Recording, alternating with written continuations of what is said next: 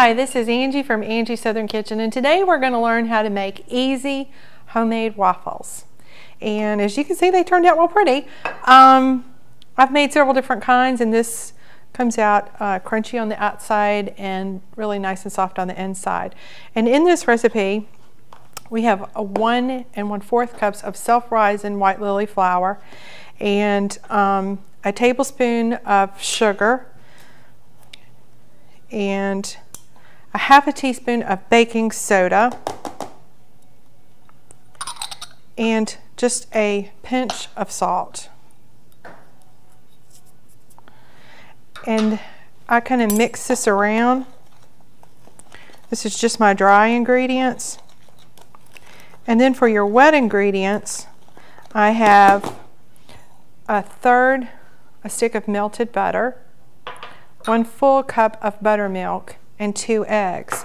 And for this recipe, it wants you to separate your eggs and whip your egg whites. So I have 2 egg yolks here and my 2 beaten egg whites there.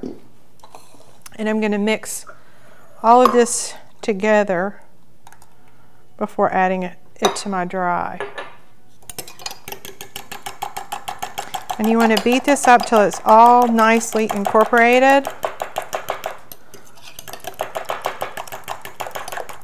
And then once you mix this all up together, then you're going to fold in your egg whites. And then you will have a nice fluffy batter. You're going to take your measuring cup that comes with your waffle maker, fill it to the line. You're going to take your waffle iron, you're going to plug it in, and once it beeps, you're going to spray it liberally with Pam and then add your waffle mix and spread it around so that it coats the waffle iron nicely. You flip it over and let it cook till the light beeps. And then once your waffle is done, you have a nice, pretty, light and fluffy waffle. And again, this is Angie from Angie Southern Kitchen, and you just learned how to make an easy waffle recipe.